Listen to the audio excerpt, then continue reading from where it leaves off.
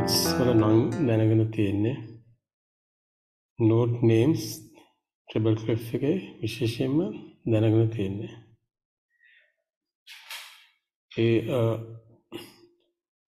ඒදී සම්පූර්ණ වෙලා තියෙන්නේ කියලා අපි කල්පනා කළා තමයි මේ පාඩම පටන් ගන්නෙ රිවිෂන් වලට. දැන් ඉස්සෙල්ලා අපි බලමු note values. note values අපි දන්නවා ඉංග්‍රීසි සිස්ටම් එකට, ඒ කියන්නේ බ්‍රිටිෂ් හරි එංගලන්ත කරන සිස්ටම් එකට මෙතන පෙන්නලා තියෙන්නේ semi briefs, minims, crotchets, quavers යන ආකාරයට තමයි බෙදලා තියෙන්නේ note values. ඒ කියන්නේ beat values කොටින් කියනවා beats කියලා කියන ඒවට. semi brief කියන්නේ beat එකක්, minim කියන්නේ beat එකක්, crotchet එකක් කියන්නේ beat එකක්, quaver එකක් කියන්නේ beat එකක්. ඒතර semi brief එකට minims දෙකක් තියෙනවා. minim එකට crotchets දෙකක් තියෙනවා, quavers දෙකක් තියෙනවා crotchet එකට. semi brief එකට minims දෙකයි, minim එකට crotchets දෙකයි, crotchet එකට quavers දෙකයි. ඒතර ඒ ගැන තමයි මෙතන මේ කියලා තියෙන්නේ මේ ඡේදය. ඒතර මේ ඔයගොල්ලන්ට පේන මේ වම් පැත්තේ තියෙන කොටුවක් එකේ තියෙන did you know කියලා. ඒ කියන්නේ ඇමරිකාවේ මේ බීට්ස් වලට කියන නම් වෙනස්. හරි. ඒක ගැන පස්සේ කතා කරමු. ඒක ගැන මම ඉස්සෙල්ලා ලෙක්චර් එකේ දුන්නා. ඒක මෙතනට අවශ්‍ය නැහැ. හැබැයි ඒක පොඩ්ඩක් හොයලා බලන්න රිසර්ච් කරලා ඒ නම් උත් වැදගත් ඇත්තට. semi brief එකට ඇමරිකාව කියන්නේ මොකද්ද? minim එකට ඇමරිකාව කියන්නේ මොකද්ද? crotchet එකට ඇමරිකාව කියන්නේ මොකද්ද? quaver එකට ඇමරිකාව කියන්නේ මොකද්ද කියන එක. හරි. එතන මීට අමතරව දැන් අපි දැනගන්න ඕනේ එතන කියලා තියෙන dotted note එක ගැන. dotted notes. එමන් යටින් තියෙන්නේ the note that lasts for 3 crotchet beats is known as a dotted minim. A dot after a note means that half its value again is added to its length. For example, minim 2 crotchet beats plus a crotchet equals dotted minim. dotted minim එකේ 3 crotchet beats තියෙනවා. ඒක තමයි කියන්නේ. සාමාන්‍ය මිනිම් එකට crotchets දෙකයි තියෙන්නේ. dotted minim එකට crotchet beats 3ක් තියෙනවා. මම මෙතන පොඩි එක්සර්සයිස් එකක් දීලා දෙනවා. 1 කියලානේ number 1. Add the total number of crotchet beats in these note values.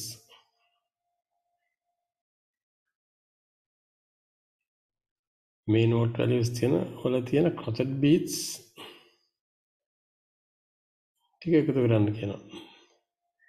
දැන් මම මුලින්ම තියෙන්නේ මේ quavers දෙකක්. ඒ quavers දෙක ඇතුළේ තියෙන්නේ එක crotchet beat එකනේ. මෙතන මේ quavers දෙක ඇතුළේ තියෙන එක crotchet beat එකනේ. ඒ වගේම තව crotchet beat එක මෙතන තියෙනවා. ඊට පස්සේ මෙතන crotchet beats දෙකක් තියෙනවා මේ minim එක ඇතුළේ. එතකොට quaver එකට තියෙන crotchets භාගයයි. ඒක තමයි මේ භාගය පෙන්නලා තියෙන්නේ. crotchet එකට quavers භාගයක් quaver එකට crotchets භාගයක් තියෙනවා. sorry. quaver එකට crotchets භාගයක් තියෙනවා. ඒ මොකද crotchet එකට quavers දෙකක් තියෙනවා. ඒ නිසා quaver එකට තියෙන්නේ crotchets භාගය.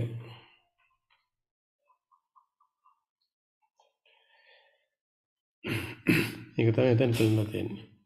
ඒතර භාගයව දෙකක්. ඔය අවස්ථාවක් කියන්නේ භාගයව දෙකක්. ඒ කියන්නේ අපි ක්‍රොචට් එකක් තමයි බීට් එක හැටියට ගන්න උදේ. මේ අවස්ථාවේ මේ පාඩමේ මෙතන ක්‍රොචට් එකක් තමයි 1 බීට් කියලා අරන් තියෙන්නේ. ඒකයි. මේකෙන් භාගයෙන් තමයි කොය වෙන්නේ. එතකොට දැන් මේ ටික එකතු කරාම වෙන්නේ 4 ක්‍රොචට් බීට්ස්. කොය එකට භාගයයි කොය එක කියන්නේ ක්‍රොචට් භාගයයි ඊළඟ කොයවත් ක්‍රොචට් භාගයයි මෙතන එක ක්‍රොචට් එකයි මෙතන ක්‍රොචට් දෙකයි මේ මිනිම් එක තුල මිනිම් එකත් සමානයි ක්‍රොචට්ස් දෙක. ඒක ඔක්කොම එකතු කරාම ක්‍රොචට්ස් හතරක් තියෙනවා. ඊළඟ ප්‍රශ්නේ අහන්නේ මෙතන ක්‍රොචට් බීට්ස් කීයක් තියෙනවද කියලා. තමන් මෙතන ක්‍රොචට් බීට්ස් හතරක් තියෙනවා නේද සෙමි බ්‍රීව් එකට. එවන් සෙමි බ්‍රීව් එකක් කර මිනිම්ස් දෙකක් තියෙනවා. ඒ හැම මිනිම් එකම ක්‍රොචට් එකක් තියෙනවා. ක්‍රොචට්ස් දෙකක් තියෙනවා සර්. ඒතර සෙමි බ්‍රීව් එකට ක්‍රොචට්ස් හතරක් තියෙනවා. එහෙනම් මේ සෙමි බ්‍රීව් එක ඇතුලේ ක්‍රොචට්ස් හතරක් තියෙනවා. දැන් මේ මෙතන මිනිම් එකට කීයක් තියෙනවද ක්‍රොචට්ස්? මිනිම් එකට තියෙනවා ක්‍රොචට්ස් දෙකක්. හැම මිනිම් එකකටම ක්‍රොචට්ස් දෙකක් තියෙනවා දැක්කද? මේ මිනිම් එකට දෙකක් තියෙනවා ක්‍රොචට්ස්.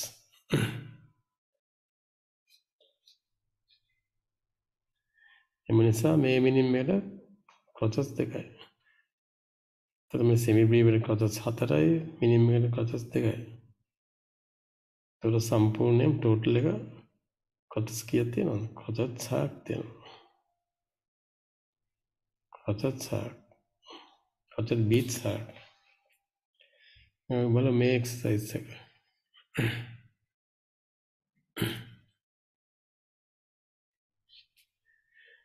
මේකේ මෙතන මිනිම් එකක් තියෙනවා. මිනිම් එකට ක්‍රොචට්ස් කීයද? දෙකයි. මෙතන එක මිනිම් එකයි. මෙතන සෝරි එක ක්‍රොචට් එකයි. මේ මිනිම් එකට ක්‍රොචට්ස් දෙකයි. මේ ක්‍රොචට් එක කියන්නේ එකක්. එතකොට ක්‍රොචට්ස් දෙකයි ක්‍රොචට් එකයි එකතු කරලා ක්‍රොචට්ස් තුනයි.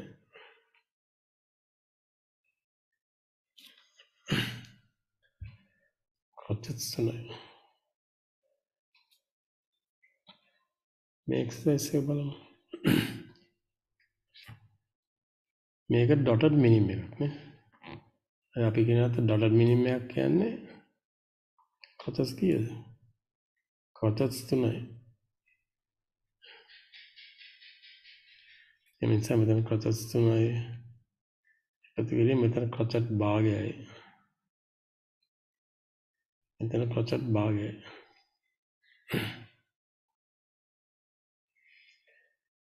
එහෙමනම් ටෝටල් එක ක්‍රොචට්ස් හතරයි.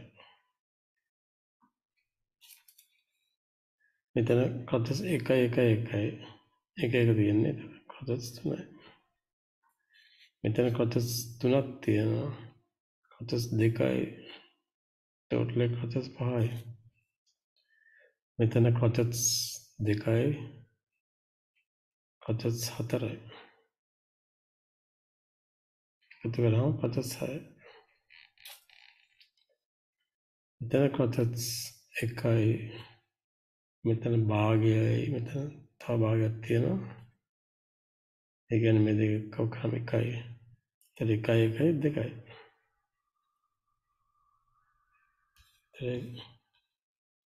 අන්නේ ඒ විදිහට උත්තර දෙන්න පුළුවන් මේ වගේ එක්සර්සයිස් එකකට. මෙතන ඊළඟ තියෙනවා write 6 ක්‍රොචට් G's කියලා. ඒ කියන්නේ G කියන නෝට් එක ක්‍රොචට් එකක් හරි ලියන්න කියලා 6 පාරක්. අපිට තියෙන්නේ මේ ලයින් එක පල්ලෙහාට එන්න හොඳ නෑ නේද?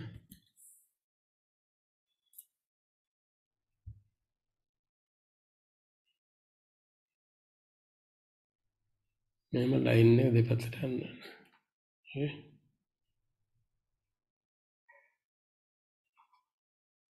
විතරයි සම්පූර්ණ දැන් 4ක 5යි 6ක් කියලා හින්දා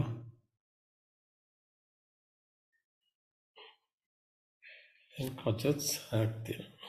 ඒක තමයි උත්තරේ. දැන් විදිහට මේවත් එහෙම ලියන්න පුළුවන්. write 3 minim is. දැන් minim එක කියන්නේ මොකද්ද? minim එක කියන්නේ මෙන්න මේ line එක නේ. මේ වගේ තුනක් ලියන්න කියලා තියෙනවා. 3 minims. right? 3 minim is and 2 semi-brief Ds. D දෙකක් ලියන්න කියලා semi-brief හැටියට. semi-brief හැටියට දෙකක්. මම එකයි ලිව්වේ. එතන තමයි එකයි ලිව්වේ. ඒනට තව දෙකක් ලියන්න තියෙනවා එතන. හරි. එතන තව semi-brief D එකක් ලියන්න තියෙනවා. මෙතන තියෙන මේ handy tip එකක් කියලා තියෙනවා. handy tip. ඒ කියන්නේ උපකාරයක් හැටියට යම් කිසි දෙයක් කියලා තියෙනවා. dotted minims in a space. dotted minim space එක dotted minim එකක් කියන්නේ මෙන්න මේ විදිහට. ඒ කියන්නේ අපි مثلا staff එක මෙහෙම තියෙන්නේ කියලා. stave එක කියලා කියනවා මේකට staff එක. දැන් මෙහෙම space එකක තියෙනවා මේ dotted minim dot එක මෙන්න මෙතන දාන්නේ. නැත්නම් line එකක් උඩ තියෙනවා ඒ line එකට උඩින් එන්නේ.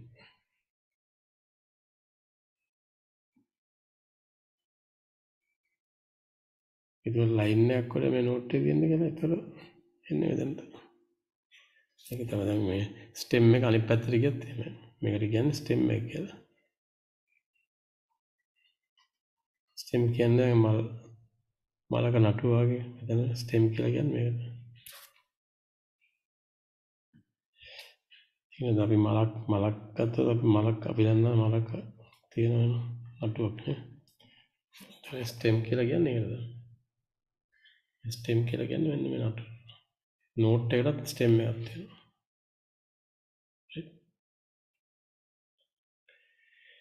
ඊට මෙතන තියෙනවා write 3 dotted minim f's and 2 dotted minim g's. write 3 dotted minim f's. දැන් මතක ගන්න base clef එක ඇවිල්ලා තියෙනවා. දැන් base clef එක තමයි මේ dotted minim f එක ලියන්නේ. එතකොට මෙතන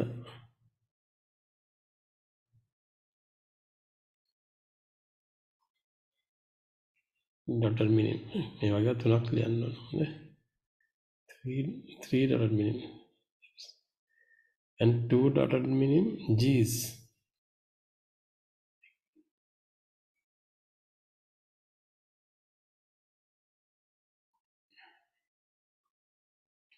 දැන් දෙකක් ලියන්න කියලා තියෙනවා. 2 dot මම එකයි ලිව්වේ. then write 8 quavers on C.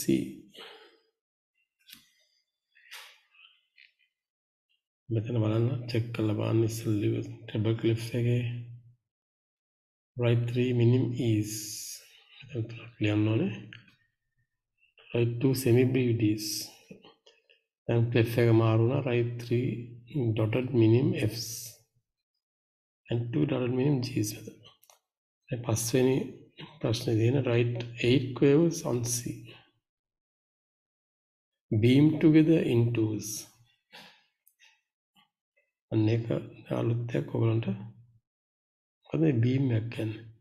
දැන් මේක 8 quavers. අපි මේ quavers මේ quave එකේ මේ tail එක දාන්න නැතුව ඒ කියන්නේ quavers එහෙම දෙකක් තිබුණොත් ඊට වැඩි ගන්න අපිට පුළුවන් beam කරන්න මේක. ඒ කියන්නේ අපි මේ දෙක එක්කව ගන්නවා. beam එක. ඒ කියන්නේ beam එක කියලා.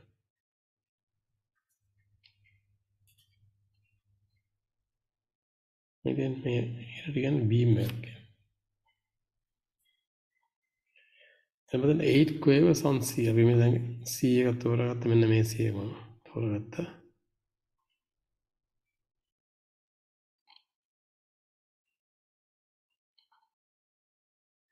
8 waves කියන් තියෙනවා. හැබැයි ඒ වුණාට දෙක දෙක තමයි බීම් කරන්ට් කියලා තියෙන්නේ. 1යි 2යි 3යි 4යි 5යි 6යි 7යි 8යි. Beam together in twos. දෙක දෙක තමයි ලියන්න කියලා තියෙන්නේ.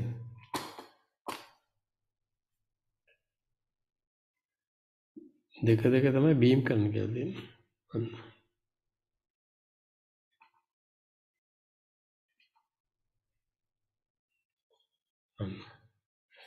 දැන් බලන්න ඔක්කොම ටෝටල් එක 8ක් තියෙනවා. 8 quavers on C beam together in twos. Twos කියන්නේ දෙක දෙක. In twos කියලා දෙක දෙක. දැන් මෙතන quavers දෙකක් තියෙනවා. quavers දෙකක් තියෙනවා. දෙකයි දෙක. දෙවරක් 4 8යි. groups 8ක් තියෙනවා. groups 4ක් තියෙනවා sorry. දෙක දෙක groups 4ක් තියෙනවා. හරි. 1යි 2යි 3යි 4යි.